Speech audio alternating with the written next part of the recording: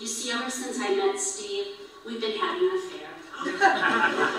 I don't even think my husband Larry or Nate fully realized the depth of our affair, but in every sense of the word, it was an affair of the heart. I know that neither Larry nor Nate felt threatened by the closeness that Steve and I shared, and you know why? Many people might think it's because Steve was gay and I am not, but you know, who cares about that? Certainly nobody in this room. But that had absolutely nothing to do with why Larry or Nate weren't threatened. Larry loved Steve as much as I did, and I know Nate loves us as much as we love him.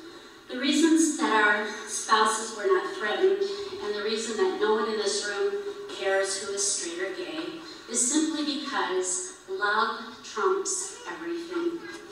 Love trumps bigotry, love trumps prejudice, love trumps hatred. It trumps ignorance, and today, love trumps sorrow. No one understood and lived this universal truth about the power of love more than Steve. Think back to the conversations that you had with him, and the emails and the voicemails that you received from him. And I'm sure you'll agree that the most consistent and heartfelt message he always expressed was love. I know that I'm not the only one who has received countless expressions of Steve's love, but I'd like to share just a few examples of the spirit of Stephen. In an email message he sent to me 6 months ago, Steve said, "Focus on the love, that's all that matters here or anywhere." And from a couple of years ago, he said, "I love you so much. You may not realize it, but you are with me every day. Some of the most precious moments I have had in my life have been with you. I'm so happy we found each other in this life." And from another email around the same time, he said, "I love you.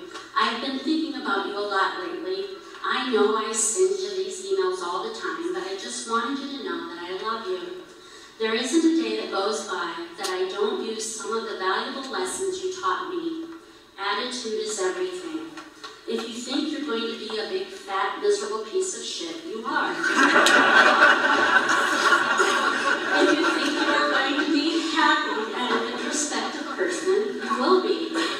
Sometimes I laugh at what the universe shows me. It's like the universe is just trying to play jokes with me. Ha, ha, ha, ha, ha. It always brings me back to you. Thanks so much for showing up in my life. I get sad when I think of where I would have gone without you." Love wasn't just a word or an emotion for Steve. It was his mission. He lived it every day, and now he has commissioned us to carry on his legacy of love. Even though he is gone from our sight, Stephen Michael Moore lives on in all of us.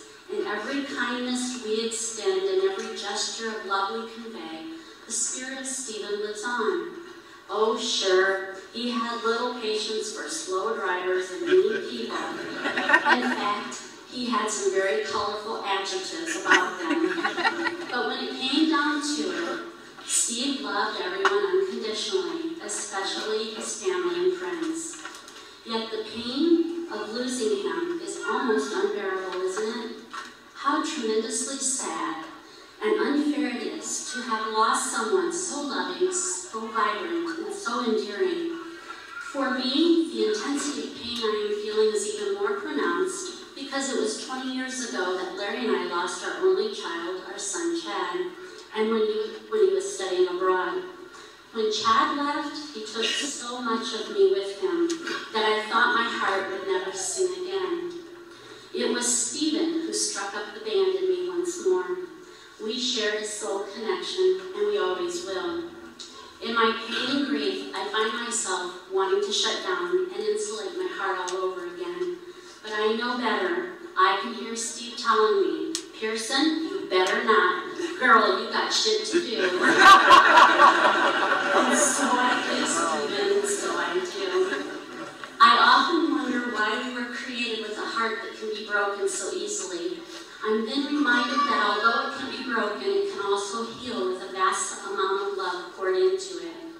To close our hearts down is to miss the magic and the blessings of love. Keeping our hearts open exposes us to yet more pain but thanks in a large part to having Steve in my life, I'd have it no other way. It's the human experience that brings us closer to the spiritual self, and now closer to Steve as well. So our love affair will continue soul to soul. Oh, I almost forgot. My other confession, we were both in different kinds of closets, so to speak. Earlier in Steve's life, it wasn't really safe for him to be open about being gay, and it wasn't safe for me to be open about being an intuitive, a medium, if you will. Steve and I shared an interest in spiritual and metaphysical topics. He was intrigued beyond measure with my gift, and we would spend untold hours discussing all things spiritual, often at the expense of, and in contrast to the hypocrisy of religion that he had all too often experienced firsthand. He often asked me, "Girl, when are you coming out of that psychic closet?" Well, Steve, here I am. So when I say I can hear Steve, it's actually true. After receiving the horrific news of his plane crash, I immediately longed to do something that Steve and I love to do together, and that was meditate. I went out in my backyard, sat in the grass, and started to meditate, and I asked Steve for a sign. Although there are no trees in my backyard, this sassafras leaf spiraled down from the sky and landed directly in my lap. Now, this carried a powerful message for me because Steve and Larry had a running joke about leaves being forbidden to fall in our yard.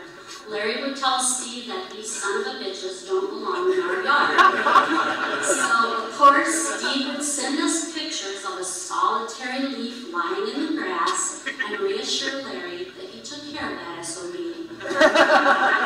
So, this sassafras leaf was Steve's way of reassuring me that he was here and he was listening to me. Later that same afternoon, a friend of mine brought me this feather that he found laying directly in front of him when he was walking.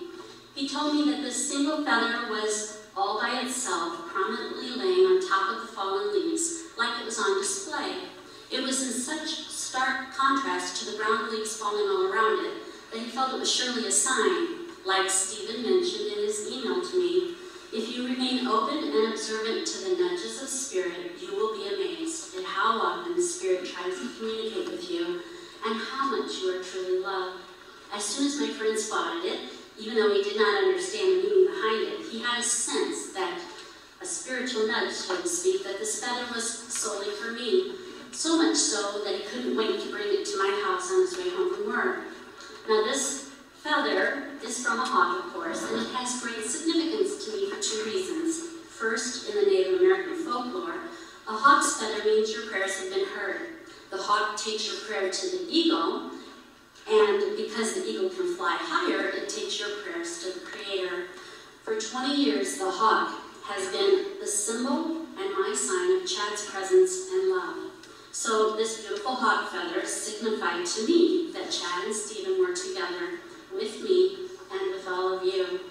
The second reason that this feather is a powerful sign is because this feather is harder to find. This is a flight feather that comes from the hawk's wing, where it is much less likely to just fall out.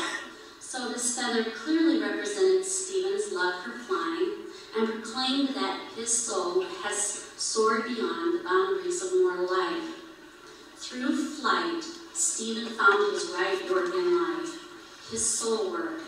That is the work that when you do it, it doesn't feel at all like work.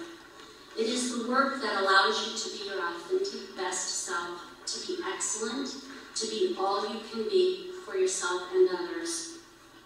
Through flight, Stephen was a change agent, making the skies friendlier for everyone. He made his profession better, and he is loved and remembered for that. It is a thing of terrible beauty that Stephen died doing the thing that he loved, flying. I will close with a poem that speaks to those of you who weren't born with wings, but with Stephen's guidance and example, you were able to find them. It's called The Impressions of a Pilot. Flight is freedom in its purest form, to dance with the clouds which follow a storm, to roll and glide, to wheel and spin, to feel the joy that swells within, to leave the earth with its troubles and fly, and know that the warmth of a clear spring sky, Then back to earth at the end of the day, released from the tensions which melted away. Should my end come while I'm in flight, whether brightest day or darkest night, spare me your pity and shrug off the pain, secure in the knowledge that I'd do it again. For each of us is created to die, and within me I know I was born to fly. Godspeed, my friend. We will carry on your mission of love.